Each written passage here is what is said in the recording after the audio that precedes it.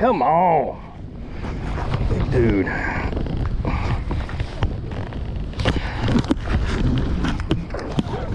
You on the wrong side of the boat, bro. Come over here.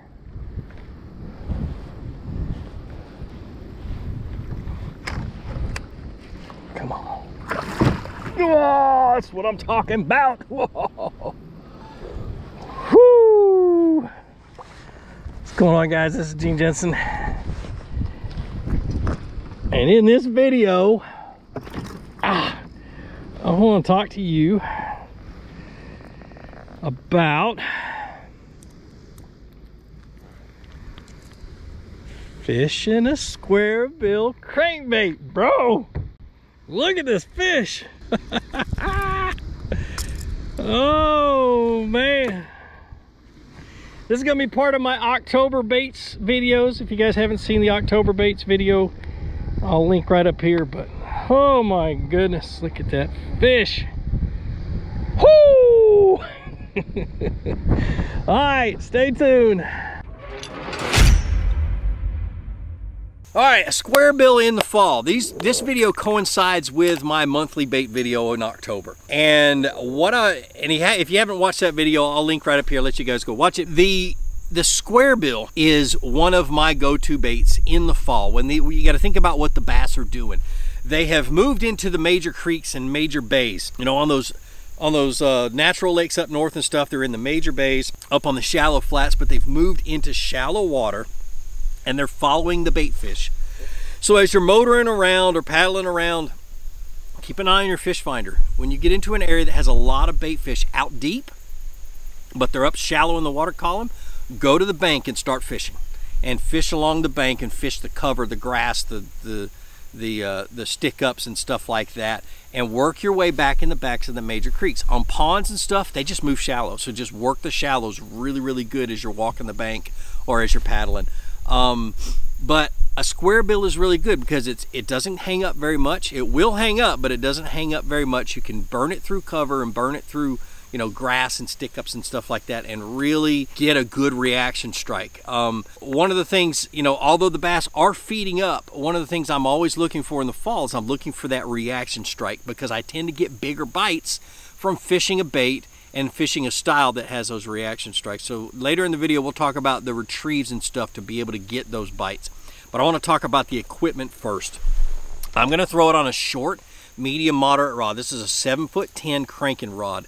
And with most cranking brands, or brands of rods that have cranking rods, they usually have three main ones. We'll have some, like Shimano has a bunch of them, but three main ones: a short, a moderate, kind of a medium, like a 7'1", 7'2" moderate, and then a long moderate, sometimes 7'11", so on and so forth. Well, the long one is a medium heavy moderate, the middle one is usually a medium heavy moderate, and the shortest one is a medium moderate. And the medium moderate is the one I use for small Squarebills. It casts better. I just get more hookups, and I'm able to do more things with a short, medium, moderate cranking rod. This is an Envy. 13 Fishing's got a whole bunch of different models at different price points, all the way from like $60 all the way up to this one. I don't know how much they are now. The Envies are their high-end ones, but I love a short 6'10" moderate action rod. The line I'm using is some type of an abrasive resistant line. This is Seaguar Abrazex, 15-pound test fluorocarbon. Sometimes I'll bump up to 17, and if I feel like I'm going to get into a lot of rocks, or I'm in a lake that has giants in it and that kind of stuff, I may bump up to 17, because I'm not really worried about getting very deep with a Squarebill in the fall. I want to stay shallow anyway. The reel is a 7.3-to-1 or 7.5-to-1 or a 6.8-to-1. I don't like those high 8-speed reels and stuff like that. I just don't. I feel like I'm working it too fast, and I'm actually putting myself at a disadvantage to get the hook set in the fish when they do bite. The key is, of course, the Squarebill. Small. I am no longer throwing big Squarebills. I might try one just to see if it works, but usually it's 10-15 casts, and I put it back in the box and call it a day. This is a 1.5, and I might even go down to the one size smaller, which is the 1.0, but this is a Strike King. Now, there's several different Squarebills that I'll throw. I always try to have at least two different types with two different types of actions, and you can't get much different than the Scamp from 13 Now, I am sponsored by 13 Fishing. That's why I know a lot about their baits. That's why I fish their baits a lot. But the Scamp is one of those things that when it first came out as a prototype and I got to go on a photo shoot with it, it was pretty different. I wasn't sure I was going to like it, so I really had to put some time into it. It's got a real wide wobble. It's got a carbon fiber bill, if you guys can see that. It's got, but it acts like a balsa wood bait. Although it's a plastic durable bait, it floats up like a balsa wood bait, which means that as you're burning it through cover and you're hitting stuff and you know, stopping it for a split second, it floats up faster and gets away from that cover faster, so you can work it faster, and also it will get more reaction strikes because it floats up really fast. In that photo shoot, it was really hard to get them to bite it, and the only way I could bite it was dragging it real hard and killing it and letting it float up, and then dragging it and beating it into the bottom. We were in Florida, so anybody know anything about cranking in Florida, it's very difficult anyway. Beating it up against the bottom of a sandy flat and letting it float back up, and I got like 2 or 3 bites. You know, I was stoked that I could actually catch a fish on one. So anyway, Scamp, Strike King KVD 1.5 and 1.0. There's a couple of 6 cents ones I thought I had with me in the boat, but I don't. I'll link to all of those down in the description, and all the baits and the tackle that I'm using, so you guys can go to Tackle Warehouse, use my affiliate link, and get those if you want to. All right, so I want to talk a little bit about the rod, because I understand that some of you guys, you can't go and get like 5, 6, 7, 8 different rods for different things and everything else. And I always try to talk mostly about the rod that's perfect for the technique, but a rod that's not quite perfect that will work is a medium fast action rod, or you can even throw these on a medium heavy if you just try to delay that hook set a little bit. You know, fill them, bite, give it to them, and then set the hook and that kind of stuff. I'm not saying that this is the gospel, according to Gene, that you have to use a moderate rod, but you'll get more hookups and land more fish on a crankbait using a moderate power or moderate action rod. And so you want one that bends has what they call a parabolic bend. It bends almost all the way down the entire blank when you put a load on it. Now, why a Squarebill? Why am I going to choose a Squarebill over any other crankbait? Well, a Squarebill is designed to come through cover really, really well. All right, let me see if I can think of anything else I need to talk about while I'm sitting down. I don't think so. Let's go ahead and get out on the water, and before the rain comes in, and try to get this video done. I really want to show you guys the different retrieves that'll get you bit. All right, so early in October, these bass are moving to the backs of the creeks. They're not quite back there. In most of the country, they're not quite back there. And so I'm gonna work the bank all the way, mainly in the areas where I find a lot of bait fish. So the first thing I'm gonna do is go out in the middle of the lake with my fish finder, or the middle of the creek channel, and I'm gonna pay attention to how much bait is in the area. I start in the first third of the creek, which is the closest to the main lake, and I go to the middle third and then the back third, and somewhere in that area, in those thirds of the creek, you're gonna find a concentration of bait fish. Once I find that concentration, I move to the bank and I move shallow. And I just start working the bank. I put the trolling motor down. I got the XI3 going, but I put the trolling motor down and I just start to move. And if I'm paddling, I'm just gonna paddle and move. I just got bumped. Just keep moving is the biggest key. Throwing it past and into a lot of cover. Now, some lakes have sparse grass. If they have sparse grass, beat the crap out of that grass. You're gonna get hung up in it. You're gonna pull some grass in, but a lot of grass, milfoil, sometimes it's hard to get off the hooks. But when you get your bait hung up in the grass and you feel yourself dragging a clob of grass in, the best way to get it off so you can keep fishing it is to pop it. And so what you do is you go to a slack line, you go pop, pop, and it rips it out. You can do it up, you can do it sideways, you can do it whatever, but just that little simple pop a lot of times can free up a lot of that grass, especially hydrilla and that kind of stuff, and rip it off of the hooks and make it to where, 9 times out of 10 you can keep fishing that bait on that cast, and it doesn't have any grass on it anymore. All right, so the retrieve. One thing that I've noticed watching YouTube videos about squarebills and stuff like that, and watching people fish squarebills on video and on TV and everything else, is there's a lot of people that fish them too slow. It's not one of those slow cranking style of fishing. I'm fishing it on a high-speed reel and I'm cranking it as fast as I can crank it. Every single 2 of the 3 styles of retrieves that I use that I get the most bites on, I'm fishing it super fast. So the first one, it's just a straight up burn with short stops. You see Edwin Evers do this a lot. Now, yeah, I mention Edwin a lot. Him and I we're friends, but I'm a huge fan of his, and I love watching him throw crankbaits. But burning it really fast, and as you hit something, you stop and you burn and stop and burn and stop. Boy, I hit a log. That's what scared the crap out of me. But I'll do it one more time. Look how fast I'm reeling. And I do this when I feel like the fish are feeding up, and I don't really want to hit the bottom. I just, it'll go down. I try to fish it within 2.5 to 3 foot of the bottom, depending on the visibility. But I really just freaking crank the crap out of it and stop it just for a split second. So I'm reeling it in, boom, boom, and I'm fishing it super fast, and I'm working through, and that really does get reaction bites a lot, especially if you're not bumping into anything and you're not beating the bottom up. Maybe the bottom's too silty to do it and that kind of stuff. So that's when I'm going to do that. All right, so the next one, I want you guys to watch this from the back camera on this one. This is a very aggressive way of fishing, and it catches a ton of fish, and you'll see the pros doing this too. He's throwing it into shallow water, and I call it grinding or digging ditches, and they're burning it down to the bottom, and then they're dragging it through the mud and the silt, and you hear them talk about grinding the bills off of their baits, and they will literally grind 1/4 of an inch off of their crankbaits during a tournament, and switch out crankbaits and stuff like that.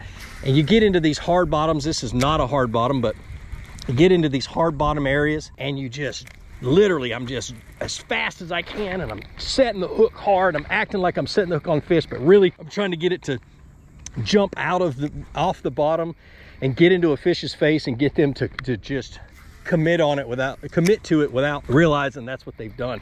And it catches a lot of those fish that just don't want to bite lures. Now the next one is a slower technique. It's one of those that in a tournament once, a Wednesday night tournament I was fishing years and years ago, I went through an area, caught a few fish on a shaky head, went on down the bank, and I turned around. There was a competitor behind me, and I watched him come and fish the same spot I was fishing, but he was throwing a deep diving crankbait, and he was throwing it up into the shallow-ish water. We were fishing 10 to 12 feet, but he was throwing it up, cranking it down to the bottom, and then he was just dragging it and stopping it. And I'm not pulling the bait with the reel is the key.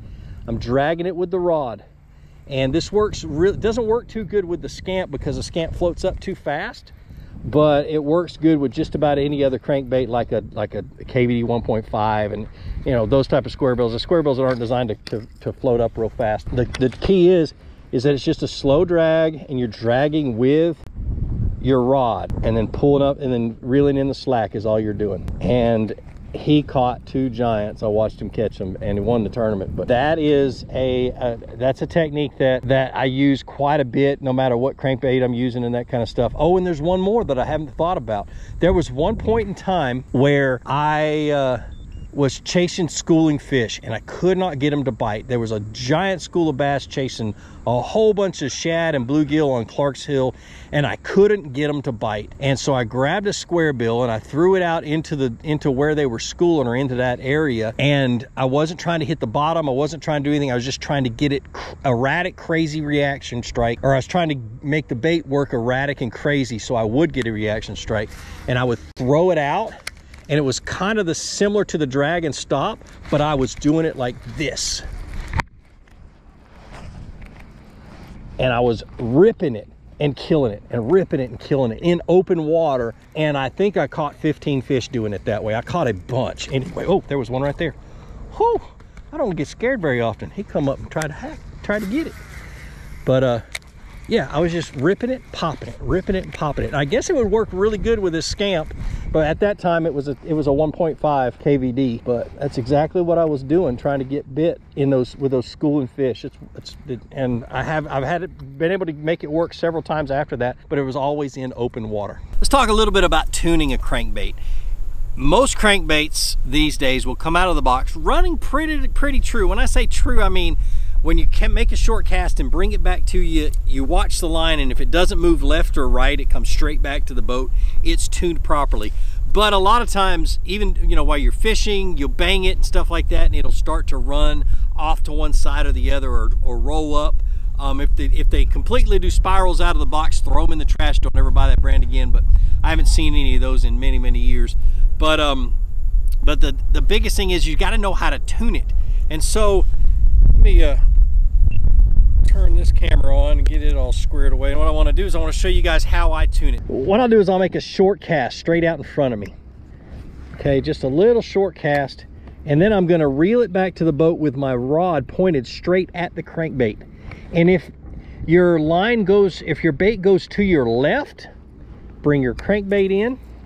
Okay, grab your needle nose or your long nose pliers, and say it went to the left. I want to bend that eye just a hair to the right. And when I say just a hair, I'm talking about you barely even noticed that you bent it. It's very, very, very small movements. Make that cast again. If it goes to the right, bend it back, bend it on the left. So I'll run through that one more time. You make a cast out. If the bait is going to your right, with the bait facing you, you want to bend that eye to the left.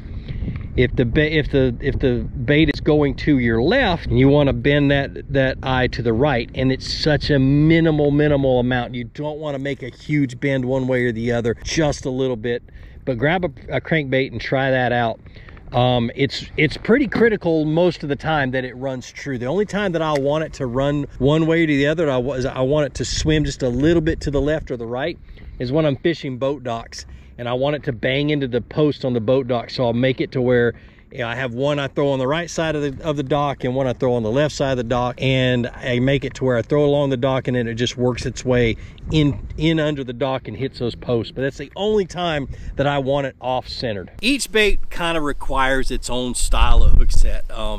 Some are very, very similar. Some are exactly the same. But when you're talking about a crankbait, you got all those treble hooks. You've got hopefully a nice rod that has a good parabolic bend and that kind of stuff.